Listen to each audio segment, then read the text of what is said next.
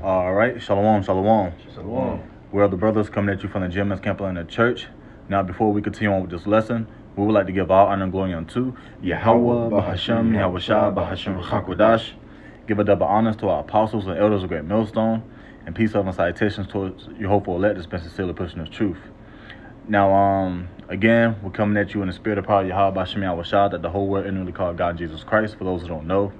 And we're just going to do a quick lesson concerning prophecy. You know, there's a lot of heavy prophecy going on right now concerning World War III, concerning the MOTB, which is mentioned in Revelation, the 13th chapter, so on and so forth. All right, because why? We're witnessing the end times. We are living in the end times. And eventually, we're just going to see Yahweh Bahashem Yahweh Shah, all right, the only begotten Son, Yahweh Shah, soon to return and avenge us. And Lord willing, will be a part of that number to be delivered. So, you know, if any brother didn't have anything to say, we can get right into it. Okay, I can start out with this second Ezra's 9. Okay, kind. By the way, this the brother Shalamah from the Great Millstone Atlanta camp. And yeah, through the spirit, we're just gonna get what's going on today. And I want to start out with second Ezra's 9 in chapter 1. It says, chapter 9 and verse 1, it says, "He answered me then and said, Measure thou the time diligently in itself, and when thou seest part of the signs past, which I have told thee before, then shalt thou understand that it is the very same time wherein the highest will begin to visit the world which he made." And he's visiting this world which he made through plagues, you know, earthquakes, pestilences, sorrows, limitations, judgments, okay, war, uprising of the people. This is all the will of Yahweh Bahashem Yahweh Shah. And that's why we started off with this precept. Matter of fact, just right quick, brother, can you just hit that article right quick? About Shah? Well, I got a couple of them. The stock market? The first one you brought out? Okay, kind. This is ABC News. Today it says, U.S. sends more fighter jets and ships to Middle East ahead of possible Iranian retaliation. Which aligns up to prophecy. And that's why, again, we're bringing out second Ezra's 9, because these are one of the main prophecies that we should actually measure. Okay, and when I say measure the time diligently, that's actually looking at the spiritual signs that Yahweh Bahashem Yahweh Shah has set forth for us. So it basically let us know when he's basically going to come. And this lets us know he's soon to return, you know? Yep. You had anything to say? I got a precept right quick. Okay, go on. Second Ezra chapter 15 and verses 49. And it reads, "I will send plagues upon thee, widowhood, poverty, famine, sword, and pestilence, to waste thy houses with destruction and death." So there's going to be more events like this, these markets plunging, you know, earthquakes in diverse places. And for you so-called Negroes, Latinos, and Native Americans, voting is not going to get it. You know, I just got done, you know, driving around at the plantation, and all you seeing is vote for this person, vote for that candidate. You know what we're talking about. Yeah. But there's going to be more and more signs that point to prophecy and pointing to the end of Esau's reign. If I could I'll add to you, a lot of this voting, it's possible that it could be done for no reason, because if there's a major war, you can't switch presidents. So Kamala is pretty much stepping up to, you know, because Biden, he not cutting it out. You know, so she may just step up and his place being a vice president. And when this war does really kick off, they can't switch over it. Whether Trump win or whoever win, they can't switch. So she'll just be in there. So a lot of this voting is maybe caught up in nonsense. And if that's the case, bro, these Trump supporters, man, they gonna go ape shit on this place. The purge. It's gonna be the purge coming. That's exactly what we saw in that movie.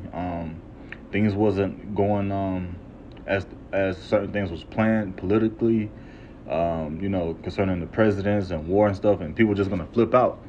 You see what I'm saying? That's part of prophecy too. The uproars of the people, nation against nation. You know, individuals having swords in their hand. What's the modern day sword? You know, different weaponry such as a gun. Okay, so yeah, man, we're witnessing all these things.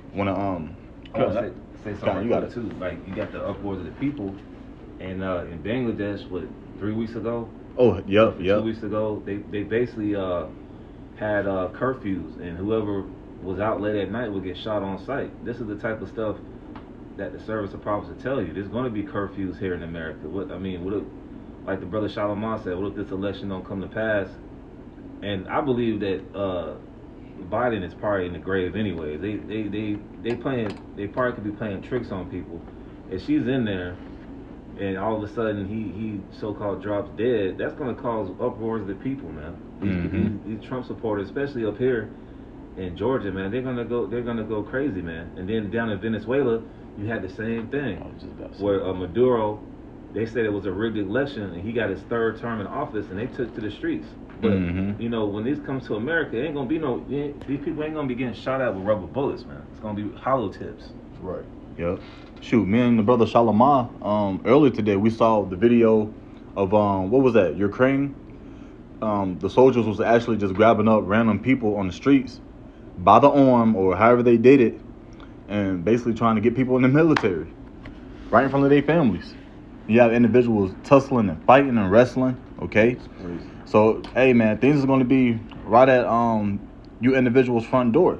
You know, it's just up to us, Lord willing. You know, there will be a part of that number to be delivered, and to keep praying for safety.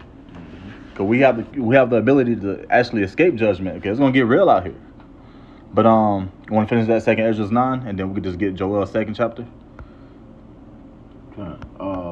Verse 2, it says, "Then shalt thou understand it is the very same time wherein the highest will begin to visit the world which he made." Verse 3, it says, "Therefore, when there shall be seen earthquakes and uproars of the people in the world, then shalt thou well understand that the Most High spake of those things from the days that were before thee, even from the beginning." And I remember too, even it's talking about earthquakes, but you can have earth quaking events, if that makes sense. Yeah, like to where like the assassination on DJ Trump. Yeah, that was a shaking event to a lot of people. Yep. See stuff like that. Not too long ago, those Iranians, they had a sit down, and they were doing that chant. If you guys know what I mean, okay? Yep. Basically, they don't mess with Babylon the Great, aka America. They don't mess with Israel. You see what I'm saying? Pretty much putting curses up on this place. Yeah. Speaking evil of it, you know, because they want to see it fall. Yeah, so there's a lot of events and uproars going on. You got it, bro. Okay. Verse 4, it says, "For like as all that is made in the world had a beginning and an end, and the end is manifest." So it just manifests until those who are measuring the time diligently in itself. It is manifest for those who will have the eyesight to see it. Okay, it's manifest for those who just ultimately believe in Yahweh by Hashem Yahweh Shah, because we see it. Why do you think the scriptures consistently said twice in a row, back to back, saying, "You shall well understand. You shall well understand," 2 different verses? Because if you just understand what's going on, you're in the know. Okay? And in order to be in the know, and this type of know, which is spiritual, it has to be a power, which is Yahweh Bahashem Yahweh Shah. Okay? But Okay. But yeah, I want to go back to this article and get this Joel 2, because this is prophecy right here. It says the Pentagon will send an additional fighter squadron and more warships to the Middle East to help defend Israel should Iran react militarily to this week's assassination of the Hamas top politician leader Tehran that Iran has blamed on Israel. And I believe was either yesterday or the day before yesterday, y'all can correct me if I'm wrong, but Russia came out saying, like, if they fly over there with their fighter jets or whatnot, hey, it's wartime, it's game time. Oh yeah. Okay. And they said something else, just roughly paraphrasing everything, bear with me, that if they did any type of attack to help or back up Israel, then also it would be game time. And this said they was going to shoot down those American drones. Yeah. So hey, we seeing prophecy right here, man. Yep. We're living in it. But as far as Salaki, I wanted to associate the scripture with this headline, because it said they're sending more troops and military to the Middle East. Now this is prophecy in Joel 2:20. It says, "But I will remove far off from you the northern army, It's talking about North America. It says, and will drive him into a land barren and desolate. And it's talking about the Middle East. Basically, it's talking about Saudi Arabia. Yeah. And it gives it even gives a more of a identity, because it says, with his face towards the East Sea, which is the Euphrates.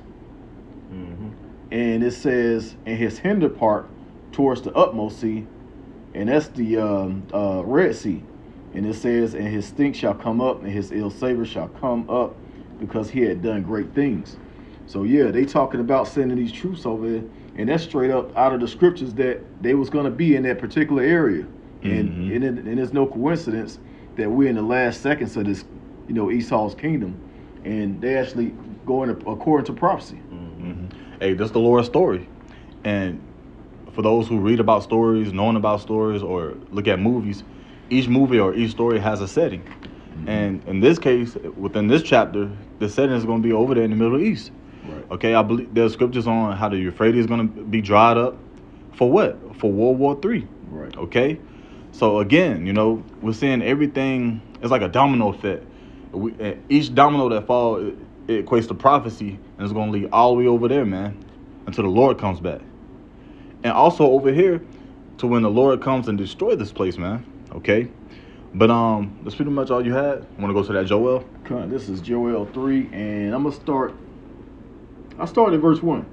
It says, for behold, in those days and in that time, when I shall bring again the captivity of Judah and Jerusalem, I will gather all nations and will bring them down into the valley of Jehoshaphat, which is Yahweh Shaphat in the Hebrew. And it says, and will plead with them there for my people and for my heritage Israel. So the Lord is gathering all nations to bring each nation that are all about, military war and stuff like that over there in the valley of Jehoshaphat, which the brother already broke down. Okay.